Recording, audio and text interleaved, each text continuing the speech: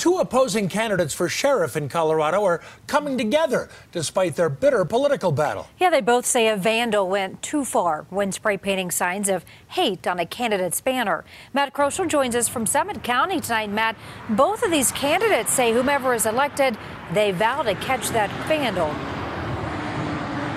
Karen, one of the big banners was up here on this sign near an intersection along Highway 9. It's now inside a police locker, evidence locker, as CBS 4 learning the FBI and the district attorney's office now looking at this case. And tonight I spoke with both of those candidates, and they say despite all of their rivalries and this very heated contest, they both agree that whoever did this went too far. Shocked.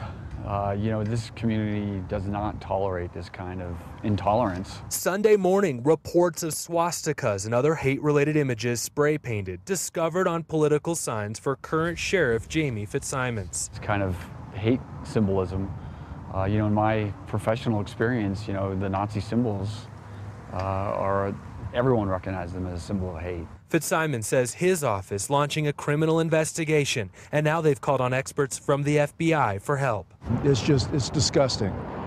It's certainly not what our community is about. Republican challenger Derek Woodman has offered up $500 of his own money to help with the reward already being offered by the sheriff's office. There's absolutely going to be some healing, and there's some hurt feelings, definitely on both sides. I stand by this community, and I stand by that we will heal as a community. We'll all come together.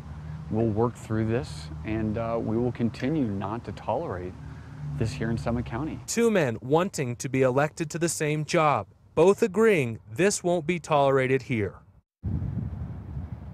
As for the investigation, investigators won't confirm if they've been able to get any tips on this that have them any closer to a suspect tonight.